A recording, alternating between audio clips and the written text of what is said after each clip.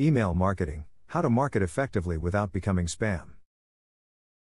One of the best ways to expand your popularity and get people to know about you and aware of your online presence is to market through email.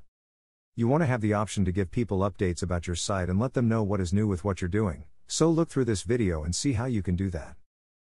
When following up to your customers via email, you could try following up with some kind of reminder. For example, you could add a Visit Today button onto your ad. In addition, the closing of the postscript could inform your customers to make sure they do not disregard the CTO. To make sure your emails don't turn people off, always seek permission before sending them out. Include a subscription button on your site, and encourage regular customers to have their friends sign up as well.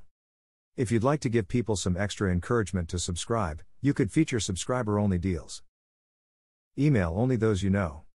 If you mail unknown recipients, your email may be perceived as spam. The first thing they will ask themselves is if they know who you are. Then, they will weigh whether they should bother to pay attention to your goods or services. If they decide not to bother unraveling this mystery, your email goes in the trash and your marketing efforts will have been a waste. If you buy a list of emails to send to, check and make sure it is up to date. Sometimes lists for sale might match your target demographics but be woefully out of date.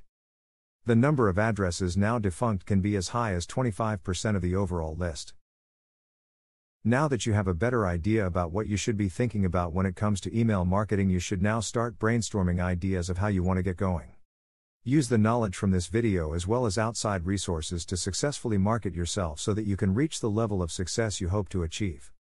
Subscribe for more business and marketing advice like this.